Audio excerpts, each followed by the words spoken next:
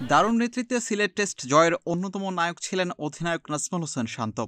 ম্যাচে গুরুত্বপূর্ণ সময়ে নিখুঁত সিদ্ধান্ত, পারফরমেন্স দিয়েই সামনে থেকে নেতৃত্ব দেওয়া, এমন অনেক কারণেই দর্শক মহলেও দারুণ প্রশংসিত হয়েছেন তিনি।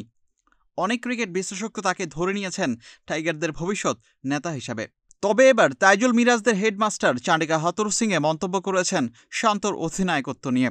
ঢাকা টেস্ট শুরু হওয়ার আগে ম্যাচ পূর্ববর্তী সংবাদ সম্মেলনে কথা বলেন tiger coach. Captaincy was excellent because he tactically was really on the mark. He was step ahead of the game most of the time.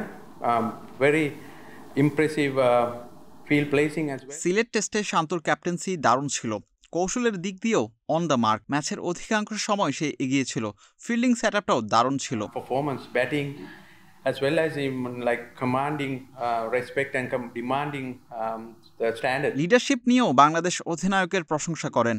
Performance দিয়ে সে সামনে থেকে নেতৃত্ব দিয়েছে, তার সামনে দীর্ঘ ভবিষ্যৎ আছে। তার ক্যাপ্টেন্সি এবং নেতৃত্ব নিয়ে বোর্ডকে সিদ্ধান্ত নিতে হবে। যখন সঠিক সময় আসবে, বোর্ড সঠিক সিদ্ধান্ত নিবে। ভবিষ্যতে অধিনায়ক শান্তকে শক্তিশালী প্রতিদ্বন্দ্বী মনে করেন Hathuru সিংহে। Leadership was excellent. Like he led from the front with his performance, batting.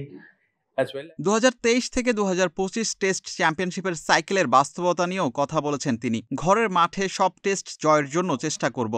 আমি যেটা বললাম, সিলেটে যেভাবে শুরু করলাম, দেশের বাইরে প্রতিদ্বন্দ্বিতা করার চেষ্টা করব। Was very crucial to win the game. We talk about partnership and we had two partnership in the second innings over 90. And Mominul involved in Bilal Hussain Shimul, Sports Mail 24. In both innings, we could have scored a little bit more runs in the first innings, but we decided to certain approach when the wicket is good. So, I mean, when you have that kind of approach, things can go your way. Things can't go, sometimes go against you.